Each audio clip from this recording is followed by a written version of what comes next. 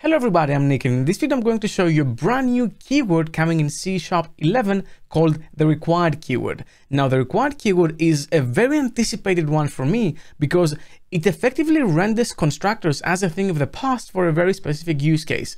Everything added in C# for that specific use case has led to this moment, and I want to introduce you to the keyword here. If you like that of content and you want to see more, make sure you subscribe, ring the notification bell, and for more training, check out chapsas.com. Now, before I move on, I want to let you know that my brand new course, From Zero to Hero, Integration Testing in ASP.NET Core, is now out. I'm super proud of it. I put a lot of effort in teaching you the right things that you would see in a big company doing things right. It applies to APIs, MVC, Blazor applications. It shows you how you can properly integration test your application and what does it mean to integration test an application, what should be replaced, what shouldn't, how you should deal with that. We're touching on Docker, on Playwright, we're touching on so many advanced state-of-the-art things you would see. So if you want to buy the course, the first 300 of you can use the discount code you see on your screen right now and down below. I highly recommend you check it out. Integration testing is such a crucial part of your testing suite, and it's as important, and in some cases for some people more important than unit testing. Some people tend to skip unit testing and do integration testing just because of the value that it brings. Now I think you need both, but I can totally see that argument. So check the link in the description, use the code. Trust me when I say these run out quickly, and I hope you have as much fun taking the course as I had making it. Now back to the video. All right, so let's see why we needed the required keyword in the first place before we see what it actually does and how it works. So I'm gonna go here and create a new class, and I'm gonna make a new person class over here. Now this could be a class like that. This could also be a public record of person, and it has a bunch of full name or whatever, but I don't really care about this use case. I care about the class one, which is the most common one right now in C#. Record is more of a new feature. So let's say we have a couple of properties. One of them is a GUID, which can be auto-generated by default over here, and I can say new GUID. And then I might have a bunch of other properties. I'm going to focus on one to keep the example simple. So I'm going to say full name here, something very expected. Now the problem with this approach is that the full name property now and also the ID are mutable. They can change. Now if we were to use a record, this would be different, but we can actually achieve an init only, an immutability sort of mechanism by going ahead and changing this to init. And what this means now is that if I go to the program.cs and I say var person equals new person, then I can say, I don't care about the ID, it can be left to whatever the value was by default, and I can say the full name of that person is Nick Chapsas. A very common approach to initializing an object. And then because that's init only, if I go ahead and I say Nick Chapsas is not actually Nick Chapsas, it's Michael, that's not how you spell Michael Staib, then I cannot set that value because it is an init only value. As you can see, if I did change that to set, then I can. So the whole immutability argument with init only. But here's the problem. I can, if I want to, even if that's init only, initialize the object, and the object can have a null value, even though this is not expected to be nullable. This is expected to have a value when the user initializes it.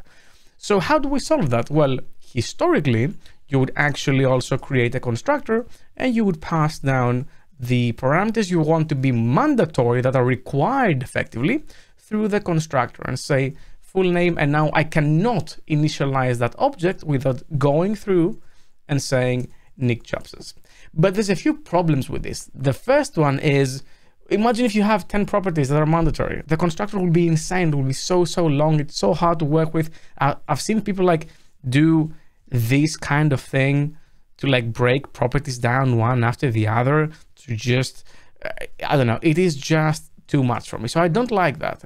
Wouldn't it be awesome if we could actually maintain the same initialization model? Let me just go back and have something like that, but force someone to provide this value on startup, but all that without having a constructor.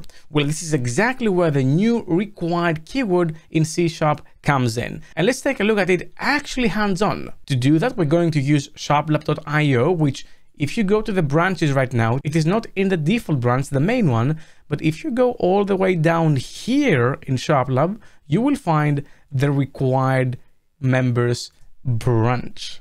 And what that means is I can go ahead and choose that, and now I can work my way through having that support. Let's see how that will look like.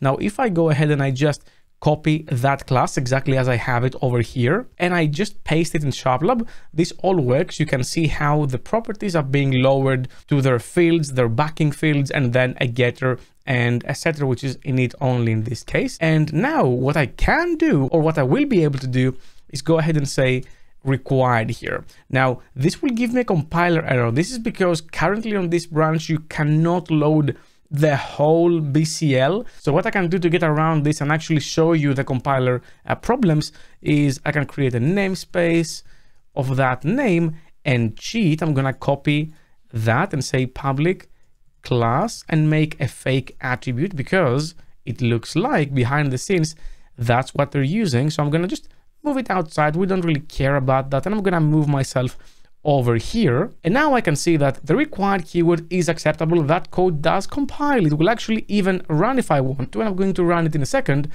And now, as you can see, this class has a required member, maybe to indicate that, hey, this class has a required member, which is probably an indicator for the compiler to throw an error if that property is not initialized.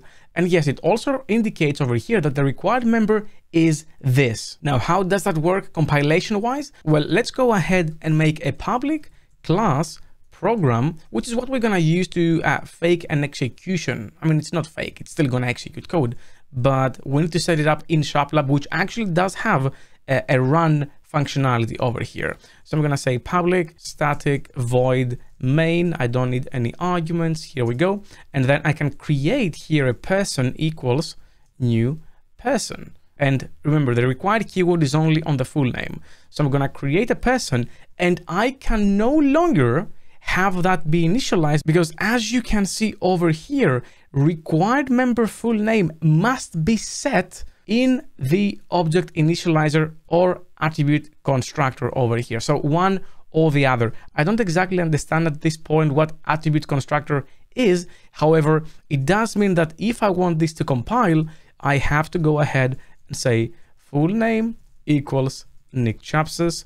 And now this in fact does compile. I can say console.write line and say person.full name. And as you can see, this code now compiles absolutely fine. That is how it is lowered behind the scenes. The compiler will actually still initialize your person class without setting that value, and then it's going to go ahead and set the value retroactively, but it's something just the compiler can do. You cannot copy that code and have a similar experience as you can see over here. This is because of all the constraints we have now on the property, which to me is extremely interesting because it shows that the compiler doesn't implement any complicated logic. It just adds a couple of attributes just to indicate that, hey, I have a property in here that is a required member, and this is my property. So when you lower that code, you can initialize that object without using the provided parameters and then go ahead and set them. It's a very smart and neat way to do this. And of course, I can also